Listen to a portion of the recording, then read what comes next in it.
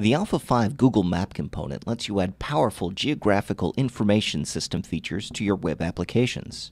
You can use the component to both display data and to search for data using a graphical control. Your data points are positioned automatically in a map using markers. By hovering over a marker, you could see the bubble help, which can contain any HTML, and you could drill down to a detail view, which can also be fully customized. The map's marker icons can be any graphic you wish to use, but we've made it easy to select pre-made markers.